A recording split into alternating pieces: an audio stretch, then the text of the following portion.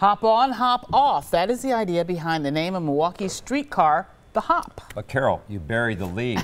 For the first year, you get to ride it for free. That's for sure. Rebecca Clough is live in downtown to explain what this announcement means for taxpayers. Well, Charles and Carol, as the tracks go down, the city says all along the idea has been to find someone to help sponsor the streetcar. Today we found out Potawatomi and the city are going to be partners in this venture for the next decade. A new name is about to become part of Milwaukee's downtown.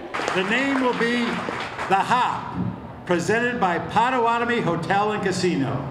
Potawatomi will pay $10 million to cover operating costs of the streetcar for the first 3 years. We'll fund all the local share for operations that previously was anticipated to be covered by the parking fund.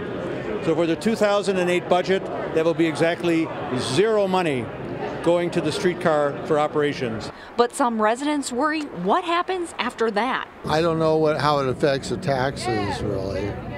That's about the main thing I worry about if I'm paying more. The mayor says when the streetcar starts up next year, it will make Milwaukee more competitive for businesses.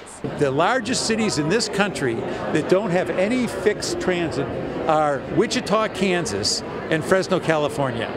We see our competition as Atlanta, as Pittsburgh, as Minneapolis. Those are the cities we're competing with for talent. The residents appreciate the idea of economic development. Free rides for the first year on the Hop make them even happier. I think that's fantastic. I'd be willing to give it a try.